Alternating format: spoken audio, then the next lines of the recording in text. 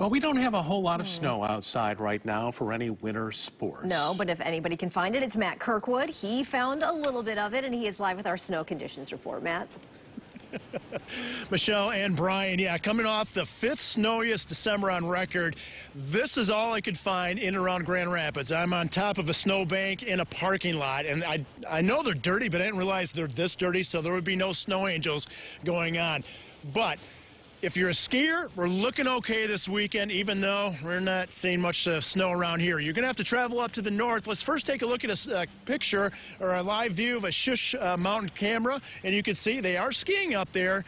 And all the resorts up to the north, they are open, so good news there. Probably some limited runs. You can find that on my snow conditions report at woodtv.com. Okay, here's the snowfall update. It's incredible. We're just shy of 70 inches. There's no snow out here in Grand Rapids, so it's kind of been a season of feast or famine, and there's no doubt we are in a famine mode right now. The snow covered throughout the state. If you're a snowmobiler, you really have to go across the Mighty Mac to find any usable snow, but there's some decent trails kind of hugging along the Lake Superior shoreline.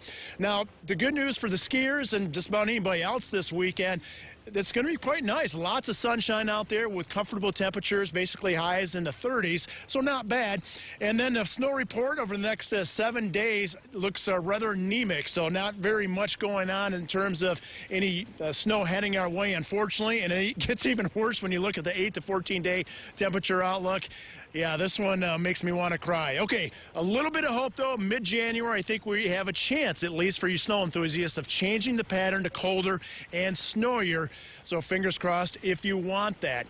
I'm Storm Team 8 meteorologist Matt Kirkwood live at a Meyer parking lot on top of the snowbank. Back to you.